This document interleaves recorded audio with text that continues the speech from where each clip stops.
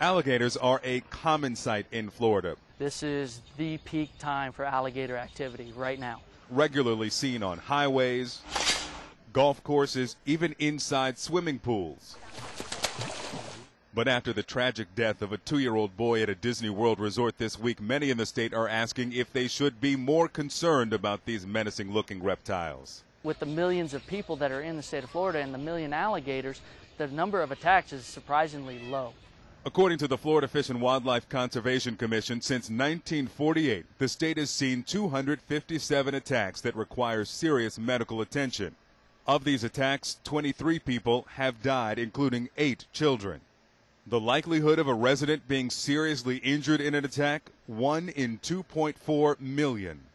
Alligators are a defensive animal. They don't like being around people. They'll react with the stimulus, but they're not going to seek people out to try and eat them. It's just not in their nature. It's not what they do.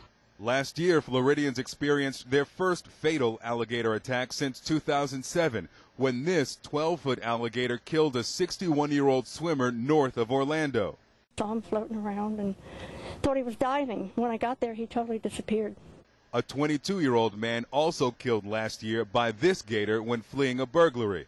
More recently, there have been multiple instances of alligators found eating human remains. Very amazing because I come in and out of here every day.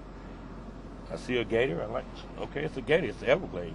And who could forget this viral video of a massive crocodile roaming across a Palmetto Springs golf course?